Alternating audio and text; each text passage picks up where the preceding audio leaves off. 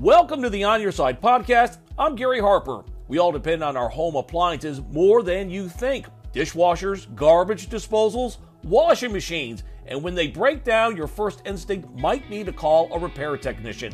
But not so fast. On the On Your Side podcast, we're talking to Ben Schlitchter. He's an experienced appliance repairman who has more than 25 million views on YouTube regarding how to fix appliances yourself and how to make them last longer. This is On Your Side with Susan Campbell and Gary Harper, an Arizona's Family Originals podcast. Welcome to the On Your Side podcast. I am Gary Harper. And I'm Todd Martin. Todd is filling in for the illustrious Susan Campbell. She's on assignment. She is always out working. She is. Yeah. Well, I mean, she's good at what she does, so she's got to get out in the field, I guess, sometimes, right? Yeah, I mean, we got to keep this. We got to keep it rolling. We got to keep it rolling. Yep, got to keep it rolling. By the way, Todd, thanks for being with us today. We're talking about appliances and repairing appliances, and that's something you and I know a lot about because we spend a lot of time in the car. We talk about a lot of things that are just mundane life things like appliances that need to be repaired or replaced. And I'll just admit it, I'm not a very handy guy when it comes to putting things together, installing. I got a bike rack for my wife to put on the back of her bike, and it came with, I think, like 1,000 screws. And yeah, that's going back today. Too many screws. But I think our favorite channel between you and me is YouTube, because there's so many things on YouTube to help you along, whether it's putting things together, just getting information, or in today's case, repairing appliances.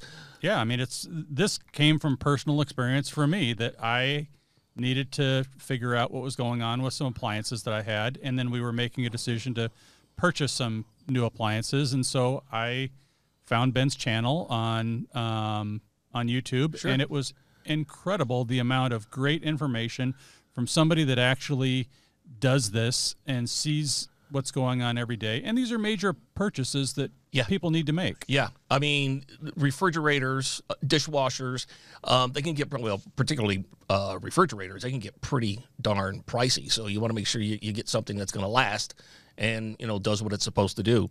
Hey, let's bring in Ben Schlitchter. Do I got that right, Ben? Yep, sounds good to me. Yeah, so you own a company called Ben's Appliances. You've been repairing appliances for a couple of years now, probably 7 or 8 years. And as they say, you know a thing or two about when it comes to repairing appliances. Man, you're kind of, it seems like you're maybe even losing business by sharing all your secrets, your how-to secrets on YouTube. I mean, are you losing business, or do you just enjoy telling people, hey, this is a quick fix. This is how you do this. If this breaks, this is how you fix it. Tell me about that. Well, I mean, the channel just hit 25 million views a few months ago. So I'm monetized on YouTube. So I do a lot of business on YouTube online. It doesn't take a lot of business away in that people that want to try to fix it themselves are going to try, whether they want to pay me to fix it or not, physically in person. And there's a good quadrant of people that just won't even touch it. They don't want to even risk it. They don't want to go out and buy the tools. Not everyone has a screwdriver. It would be really sad and pathetic to tell you how many tools I had before I got an appliance repair, but it really wasn't that much. So not everyone wants to try that. So I don't think it's, slowing business down for very many people, but I mean, it's the YouTube aspect's a very large portion of my business now. Yeah. We open up the show and I kind of acknowledge that I'm not that handy of a person. But my dishwasher not long ago went kaput, and I didn't know what was wrong with it. It wasn't draining.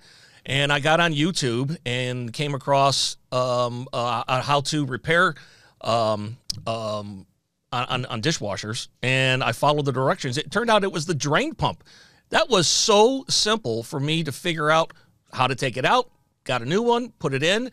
I think it was like $20, where it probably, if I had somebody come out to fix it, it was probably going to be at least probably $200. I don't know, but YouTube can really be your friend when it comes to making repairs. I think last year we had about 16,000 comments on the channel, and it's at this point it's very overwhelming on how many questions I have, how many emails I get.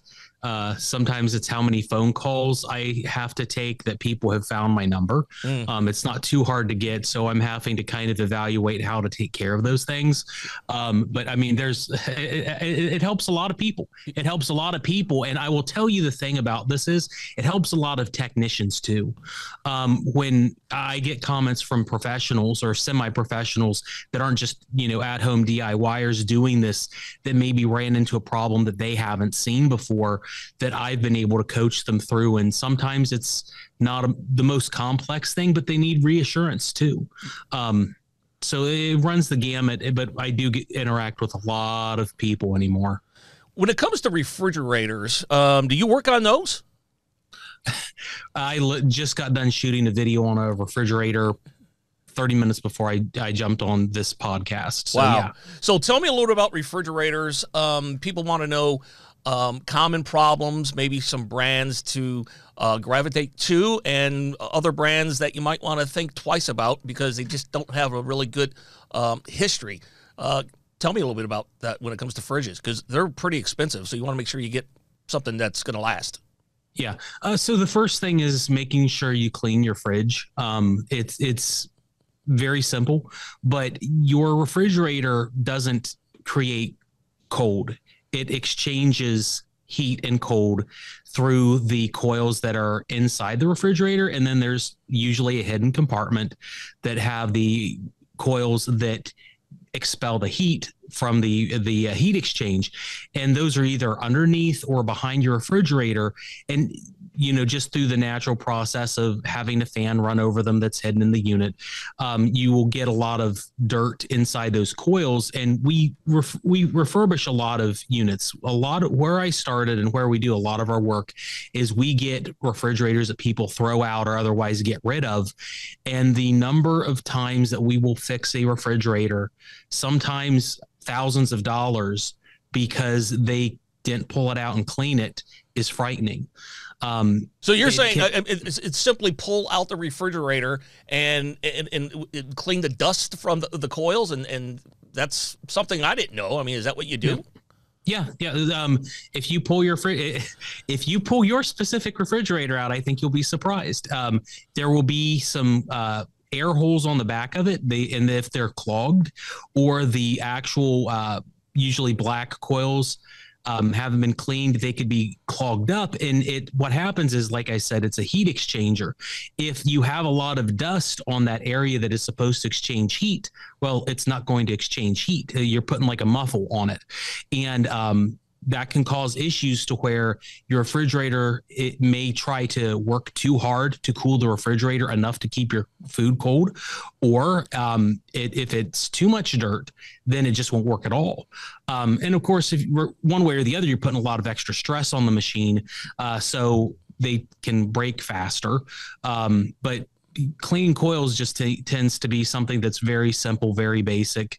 It takes maybe 10 minutes, and then I would say like 75% of the refrigerators that we get into our shop don't have clean coils in some manner. Sometimes it's horrible. And my most popular video that I even have on YouTube is like basic refrigerator maintenance. And I pulled one just randomly from my shop, and I'm like, hey, let's check the coils. I want to show you how to clean the coils. And I pull the back of it off. It's on my channel. It's a GE refrigerator. And, I pull the coils off the back because I'm like, I think maybe these are dirty. And it's literally the dust just jumped out in my face when I opened it up. And I'm thinking, how this thing even worked before I pulled it for the video, because it was running before I did the video. And I mean, it literally looked like you had a trash can full of junk on the back of it. And, I go through and clean it, and you can, the before and after is really crazy, but I mean, it can get really bad on refrigerators. And it's kind of like not changing the oil in your car. Can you get away with not changing the oil? Yeah. For how long? Right. Before it breaks down. Yeah, eventually it's going to have a problem. It's like with a dryer with having lint in it. Eventually, if the lint isn't cleaned out, it's going to break. Hey, Hey, So that's always a big one. are those coils, are they exposed, or do you have to like take a panel off to get to the coils? It depends on the brand. Most will have a metal or even cardboard panel that you'll just take some screws out with a screwdriver or a drill gun. Some of the more basic models have that all exposed to where there isn't anything there. And every brand and manufacturer making models just a little bit different on how they come. But usually they're just 5 or 6 Phillips head screwdrivers, and you get access to everything. Yeah, I can imagine what's on those coils because, I mean, you look at the top of the refrigerator. That's a place that normally isn't cleaned that much because, the refrigerator's got pushed. It's kind of like pushed into a little cabinet space. But, I mean, you probably have dust, pet hair, all kinds of things just clogging those coils. I can imagine. Listen, my refrigerator is 7 years old. I'm going to be cleaning the coils as soon as I get home today. So thanks for that. Dishwashers. What can you do to make your dishwasher last longer? It's a lot of it's going to be, you talked about having a drain pump that went bad on yours. That is common, especially if you don't clean. Like usually they have sumps that process your garbage, your debris from cleaning the dishes, and that filter can need cleaned very often. If it gets too jammed up, it's just not going to work right. And if it gets too full, sometimes you can get garbage in the drain pump. And if you get too much garbage in the drain pump, it can overheat and run too much, and then it's going to break down. So that's always something to look at on those kinds of units. Some brands are more reliable or less reliable when it comes to that pump. Some can take a little bit more damage or lack of maintenance, and then others take a little bit more finesse. But usually on dishwashers, I'd say half the time, maybe even more, just that one thing, just the filter's either clogged or something within that process of the sump's bad. Yeah, because I mean it's like a filter at the bottom of the dishwasher. It's just, I mean, over time it's just going to get clogged with food particles, whatever. So it kind of makes sense to kind of clean that as often as you need to. When you're thinking about it, yeah, just clean it. I try to do mine like maybe once a month just to make sure it's clear and everything. When it comes to dishwashing soap, I understand that there's some soaps that are better to use because they make your dishwasher last longer. Is there any truth to that? Yes, because it just really depends on the chemical composition of whatever the dishwashing detergent has in it. I'm not privy to mention, exact brands or styles, but people do tend to get carried away, maybe even, and I hate to say with all natural products, for techs, all natural products tend to actually be worse because they only have nature, herbal, whatever, and which is very good for maybe even cleaning the dishes, but it doesn't take the machine's health at all into consideration. And a lot of times you'll get gunk built up because it wasn't taken into consideration. It may not have chemicals in it that may be considered harsh or have a complex name, but the reason they were in there was so that they could go through and be a little bit abrasive towards the machine components itself to strip off gunk or junk that's inside, like with all the food particles. Those food particles don't always get stopped by the filter. They're going to go through anything that has a line in it, and if your dishwashing detergent isn't working hand in hand, I mean, it could cause further issues. You see that a lot with washing machines too, where people will use natural brands that are supposed to be better for your skin or better for nature, but then they did no research on the machines themselves, and then machines end up burning up, either leading to them going to the recycling center or having to pay a lot of money to get them fixed because, well, that part of the environment wasn't maybe considered. And maybe that was considered, why you use a harsh chemical like a citric acid or some sort of sodium like a bicarbonate or OxyClean, which is sodium percarbonate. A lot of formulas have those types of sodium or maybe a citric acid in it that is abrasive. It's not toxic or anything. You can eat it, but it can work to clean the machines out better. I mean, that's what we always use, is like a lot of citric acid based stuff, which is kind of technically natural, but it works really well, but it's very abrasive too. I always try to stay with the name brand dishwashing soap. It seems like some things, even when it comes to food, some things you just can't buy generic because it's not as it just doesn't taste as well, or in appliances, generic just doesn't seem to work that well. That's why I agree. Yep, I agree. I agree totally. Yeah. Usually the name brands tend to work a whole lot better, just by virtue of the fact they've been around for a long time. You have like a Tide or a Cascade, let's say. Those companies didn't invent those products because they wanted to swindle anybody out. They've stood for a very long period of time because they've worked. And even with techs love the name brands because they know exactly how they work. And usually they were built with the machines in mind just as much as the laundry and the customer satisfaction. And whenever I hear a technician complain on the professional groups that I'm a part of, they never complain about name brand. They never, ever will complain about any name brand that you can think of, whether it's for a washing machine or a dishwasher or dryer sheets or anything like that. They'll almost never complain about name brands. But when you get into your more obscure brands, especially, and I hate to keep railing on all natural ones, it just seems like there's a higher rate of incident or interaction that could create problems. Yeah. And maybe they didn't go through and clean the machines out properly. And it just seems like with those off brands, it just gets multiplied in terms of potential issues. Yeah. And not only in dishwashers, you kind of alluded to washing machines as well. I'm a firm believer in brand names when it comes to laundry detergent as well. I mean, you could really tell the difference with the smell and just the cleanliness compared to generic. So it's worth the extra money to pay for a name brand, I think, when it comes to that. Hey, let's talk about washing machines a little bit. I have a washing machine. It's unlike any washing machine I've seen before, but I like it. It doesn't have the center agitator.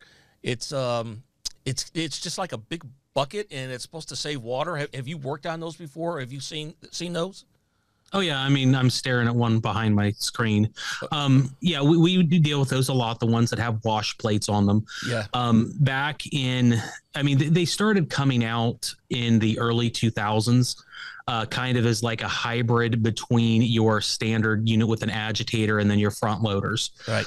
They use a lot less water. I'm actually working on a video right now involving those and comparing them to units with central agitators and just kind of going all over the maintenance and repair aspects and the quality and making suggestions on the makes and models of them. But I mean, we deal with a lot of them. They're fairly prolific. I think right now in the US, about 35% of all top load washing machines don't use agitators. They use the wash plates. They're good. They have trade-offs. Okay, let's get into that. Yeah, what's the trade-off? So the trade-off, there can be multiple types of trade-offs. One of the trade-offs is that people like to overload machines that have the wash plates in them. Because there's no agitator, you get extra room in which to do your laundry with, which is good. And the manufacturers will certainly advertise the fact that you'll get, so much more capacity. But the problem with it is that it also leads people to overload them more because they're not used to having that kind of different design. Naturally, people, if they have an agitator in their machine, they'll fill the unit up to where the agitator is because they know, hey, if I go past the agitator, it's not going to clean, right. Which is absolutely true, and exactly what the manufacturer tells you not to do. Don't fill it up past the agitator. Mm-hmm. But without the wash plate, most people are clueless. Yeah. And the issue is if you put too much in there, that wash plate only agitates at the very bottom of the tub. It does very good at scrubbing everything at the bottom of the tub. But if you overload the machine and you have a lot of wet clothes, especially when you're not using a lot of water for high efficiency, which is what those machines are designed for, then those clothes will not get moved around properly. They won't get cycled in and out. And then you end up with half your clothes being clean and half of your clothes being dirty. And then you get mad at the company rather than maybe not reading the instruction manual and understanding how to load it properly. And people get mad at those kinds of machines because they didn't read anything. I can see how and why people would overload a machine like that without the agitator, because there's just a ton of room in there, and you put some clothes in and you're like, well, I can do more. And if you're not careful, you're going to go all the way to the top. And like you said, the top layer of the clothes is not going to get any cleaning done whatsoever. So what do you call those again? Plates at the bottom? Wash plates or impellers. Brands have different names for them, but either a wash plate or an impeller. And so many appliances now are computer generated, I guess you can call it. I have one on my washer with the wash plate. I don't know if we overfilled it too much, but it was making a really bad grinding noise when it would wash and agitate. And I turned it off. I went to YouTube to find out how I could fix this. And it was weird because you had to press one button 6 times and then another button 7 times and turn the knob. And I was reprogramming the computer. And after I reprogrammed it, it worked just fine. No noise whatsoever. Is that normal for most washing machines with computers like that? That solving it is kind of an infrequent solution. Usually there's a physical component that's gone bad, but maybe the machine, I think you said it was like 7 years old. So it's probably over a period of time, the machines just, you do get parts that settle in or break down. And, when machines can be recalibrated like that, which a lot of modern machines can be recalibrated, it gives that computer a chance to kind of reset everything and reset how it kind of predicts how it's supposed to operate.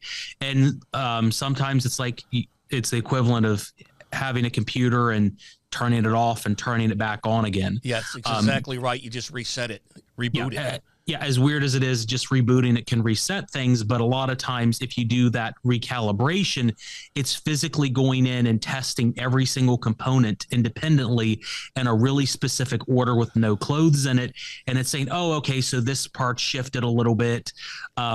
We have to balance the tub out differently. And then it can solve some of those issues. Yeah, you're dead on there because it was going through a series of testing. And you're right. It tested I think 7 different parts or something like that. But again, after it was all done, it worked.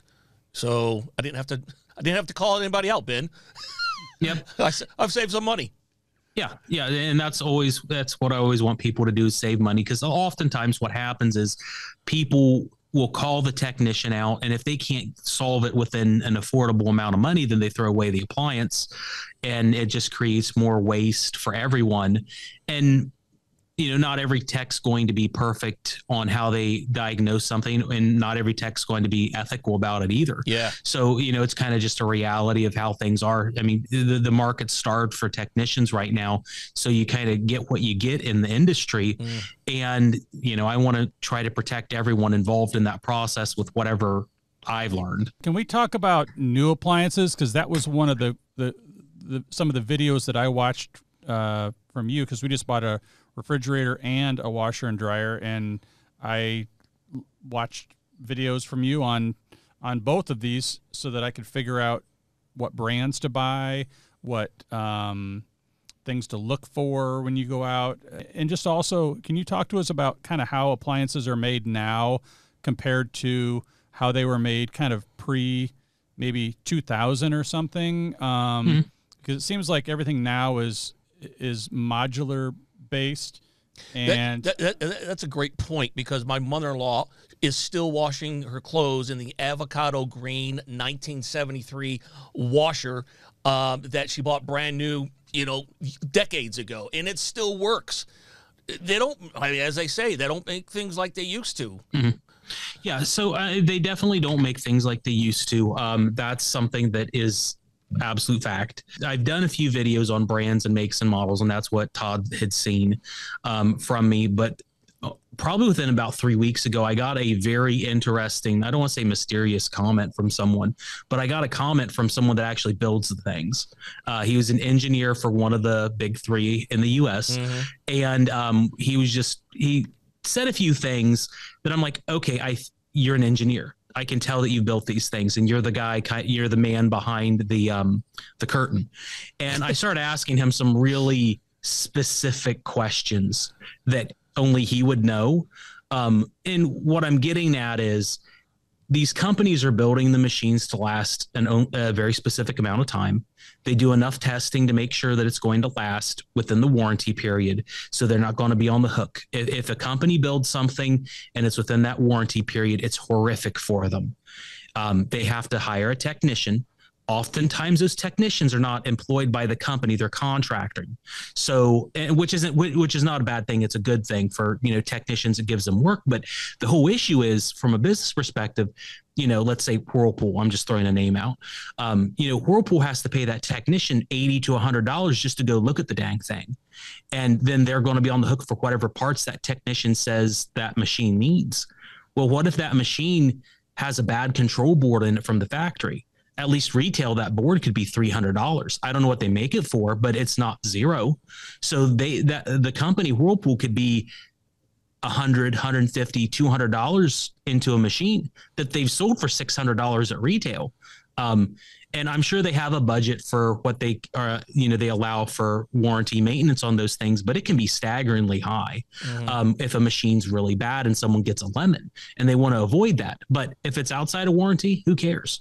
And the companies will even tell you, we're building them to last for 5 years or 7 years or 10 years. And it's like, that's not a very long period of time. Not when we were used to machines 20 years ago, 25 years ago, lasting forever or lasting, in 2000, you could get a Kenmore or Whirlpool washing machine. They've been in the U.S. market, obviously, for a while. You could get it, and it's nothing for me to see a machine that's 15, 20 years old, make a few repairs on it that are cheap and affordable for us to do, and then send it back out knowing it's going to last for another 5 or 10 years. But then on the new ones, they're built with a mean time to failure of 5 to 7 years, and they're built with a mean time of failure of 5 to 7 years. So at that point, you're starting to see major things that have to be repaired on them to get them back up and running. And, if it's, say, a gear case on something, the main transmission system, it's $200 to replace. Even if you're a DIYer, you're not going to get around the $200 cost of the part. Or if the board's bad, you're not going to get around the $200 cost on the board unless you do board level repairs, which I have a video or two on. But, if you have soldering skills, you may be okay, but on a gear case, you're screwed. Yeah. And, at that point, you're buying you're not going to save any money almost by fixing it. Yeah. Instead of fixing it, you just throw your hands up and say, let's just get a new one. That happens all the time. Hey, Ben, are there certain things, let's just talk about refrigerators, because we just went out and bought a refrigerator. They have things that have screens on them now and Wi-Fi and all kinds of bells and whistles on these. Obviously that's very, marketing-wise, that's good for those companies because people are looking for those things. But are there certain things that people should look for in appliances? I mean, should they avoid things that have a lot of bells and whistles, or just one more thing extra to break Wi-Fi? What would you use Wi-Fi on a refrigerator? Yeah. So the two sides to that, I would say, is the one thing you absolutely want to avoid if you're getting a refrigerator is if you can avoid getting an ice maker that's in the door. It's always very convenient to have that ice maker and ice whenever you want it in the door, but mechanically, thermodynamically, it's the worst thing that anyone's ever invented. Probably half the failures on a refrigerator aren't going to be the refrigerator. It's going to be that freaking ice maker. And that goes for practically any brand, any make, any model. You're taking an ice maker that has to be very cold. and you're wrapping it in a cabinet. For convenience sake, it's in the fresh food cabinet, the upper cabinet. So it's that cabinet's warm. That cabinet is warm. It's about 38 degrees. It has high moisture content because it keeps your food fresh. So it's 80% moisture content, 60 to 80% moisture content in your refrigerator cabinet. Well, the ice maker needs 0% moisture content, because if you get moisture in that cabinet, it's cold, it's going to freeze everywhere.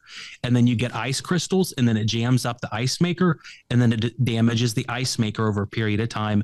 And then you have to go get a new ice maker, new sensors, whatever's involved in that process. And I mean, if you look at my videos, if you just go on my channel and click Water Ben's top videos, and you look at the repairs, I don't treat anything one way or the other differently, but most of my top videos are ice maker repairs, and that's something to avoid.